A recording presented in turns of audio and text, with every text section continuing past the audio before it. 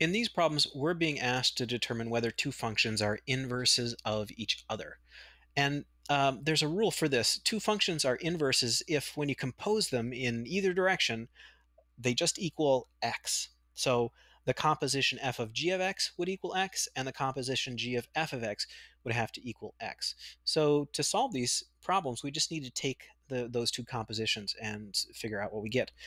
To compose g and f here, to make f of g of x, you take this function on the inside and you put it inside the other function. So you sub it in for x. So this becomes 6 times x over 6. And here the 6's cancel and you get x. So that certainly worked.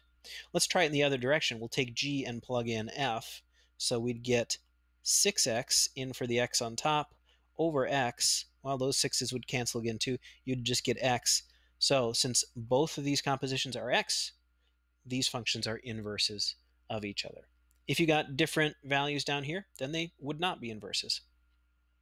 Let's take a look at these two. Boy, just looking at them, I have a feeling we're going to have inverses here as well. But let's try it. Let's do f of g of x first. So I'm going to take this whole thing and plug it in for x here. So 2 times x plus 3 divided by 2 and minus 3.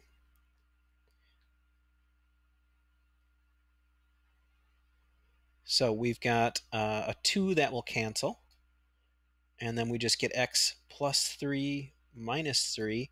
Aha, so that just becomes x. Let's try it the other way around, where we take this and plug it in here. So that's going to be 2x minus 3. That's for this x up here, and then we have a plus 3, and then we have a divided by 2.